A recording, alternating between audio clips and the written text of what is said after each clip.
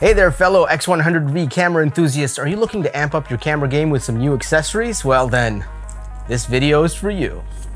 Before you hit that add to cart button, you might want to hear which accessories are worth investing in and which ones you should skip. In this video, we'll dive into the world of X100V accessories and explore which ones enhance your camera's performance and which ones are just purely aesthetic. And let's face it, if you're buying an X100V, you're not really buying it for its average camera specs. This camera is all about aesthetics and incredible user experience. But do these accessories really make a difference? Stick around and let's find out.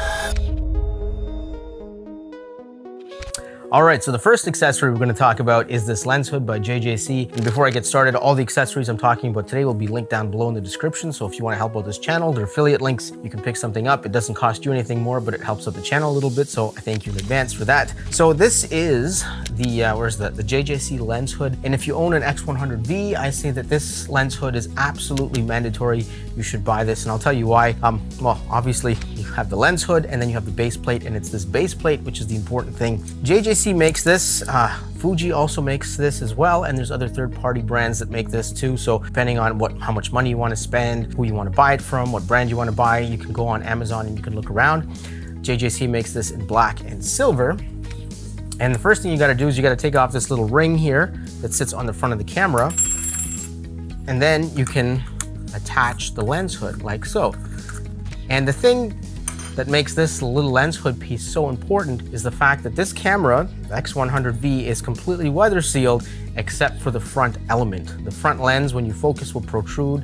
It'll go in and out, and that little area is a little spot where water can get into your camera and damage it. So the thing is, you want to have this little adapter on here so that you can screw on a filter onto the front of your camera, and when you have a filter screwed onto the front of your camera is now waterproof, so you can go shoot in the rain and have some fun. You don't have to worry about it, and I've shot in heavy rain with this camera with the filter on, of course, and the camera's had no issues, so awesome. And the other benefit to using this filter is the fact that it gives you a 49mm thread mount. So obviously you can put on a UV filter, a clear filter to protect your camera and keep it watertight, but you can also use specialty filters like star filters, glimmer glass filters, black pro mist filters. And if you have filters that are bigger than 49, you can also use these step-up rings, and you can attach it 49 to whatever your filter thread is, and you can use these step-up rings to use other filters on your Fuji X100V. So that's pretty awesome. And of course, with this camera, it's all about creating those nostalgic kind of film looks and creating these cool moods and things like that. So filters are definitely a big part of the fun with this camera. The only thing to keep in mind though is that if you do use a step-up ring with this camera, keep in mind that the step-up ring will block the onboard flash. So if you want to shoot with flash, either get only 49mm filters or get a flash that sits on top of the camera. And there's a bunch of those options out on the market too. So I'll talk about that in a future video, not this video. All right, next up, let's talk about this case. This is the case that I bought this with the Fuji X100V as part of a package. This is the leather case made by Fuji for the X100V. Now, there's other cases out there on the market. If you go on eBay or Amazon, you'll find other third-party brands make cases for the Fuji X100V. So whichever one you like, go for it. It's nice to have your camera protected. Like if you, let's say, throw your camera in the bag, put it in a case, throw the camera in the bag, take it with you, and then when you want to use the camera, just take it out.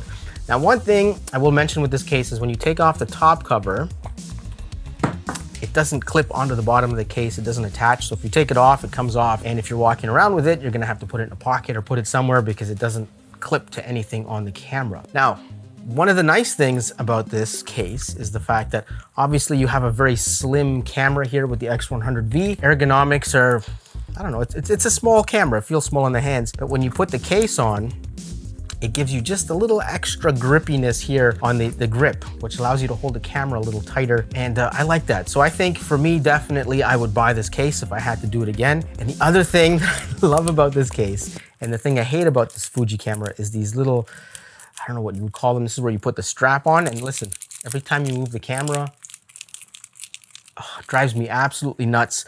But if you put the case on, these little metal bits slide into the case, and listen,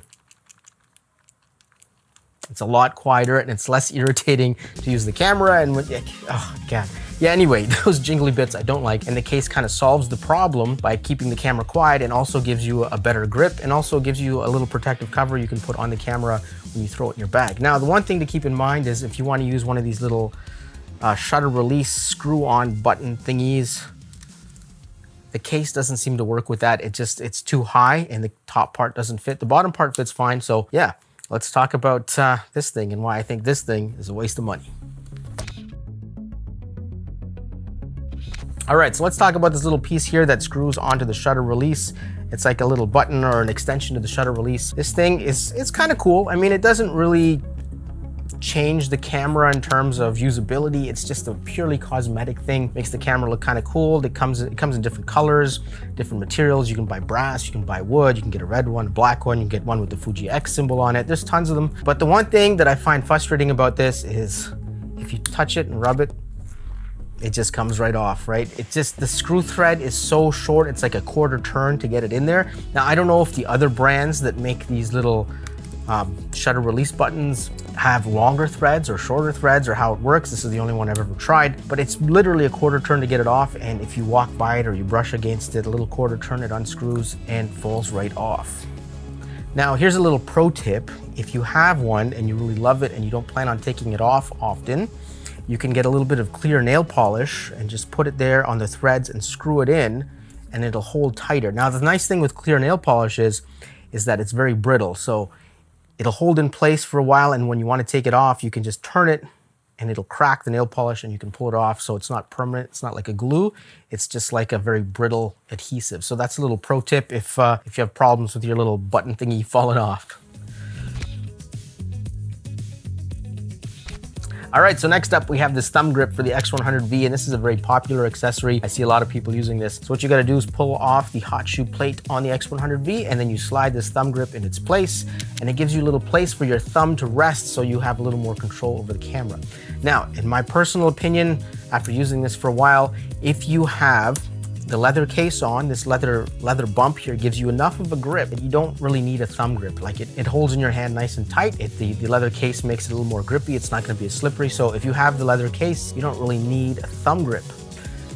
But where the thumb grip comes in really handy is if you're using one of these attachment lenses. So this is the TCL, which converts your 35mm into a 50mm. And the thing with this lens is it makes your camera really front heavy. Not really front heavy, I mean, it's not like an 85 1.2 or anything like that. But because there isn't much of a grip here, the weight of this lens kind of makes everything want to pull down. And without the thumb grip, it's kind of hard to keep everything balanced. So the thumb grip definitely helps if you have the TCL attachment on the front. Now, when it comes to this TCL attachment, I'm not going to talk about it in this video. This is a pretty cool lens, and I'm going to make a full review video about this lens in a future video. I just want to get to know this a little bit more and spend some more time with it so I can learn the positives and negatives, the ins and outs, so I can give you a competent review instead of just opening it, taking it out of the box and be like, hey, this is a review. I don't know anything about it, but I'm going to tell you about it, which I don't like doing. So that will come up in a future video, but just know that if you want to buy the TCL or WCL attachment, the thumb grip will make it a lot easier to use because it'll allow you to hold the camera and keep it vertical or keep it level a little easier. So yeah, overall, I say if you have a leather case, you probably don't need this, but if you want to attach your lenses on the front or a flash, maybe even if you have I guess you can't. If you have a flash on top, this isn't the hot shoe. So yeah, no grippy grip for the thumb with a flash on top. But yeah, there you go. Last but not least, let's talk about the screen protector. Now, as a photographer, 19 years in the business, I have never used a screen protector on any of my cameras ever before.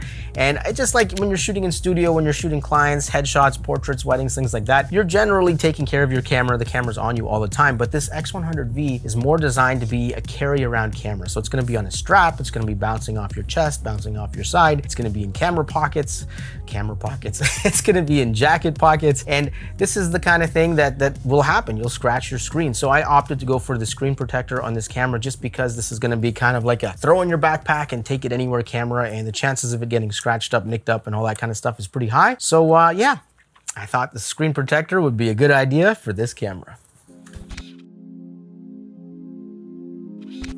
All right, and if you're looking to buy accessories for your Fuji X100V or previous models, because all these accessories also work on the previous models as well, hopefully this video is helpful for you. If it was, leave a thumbs up, leave a comment down below if you have any questions about this stuff.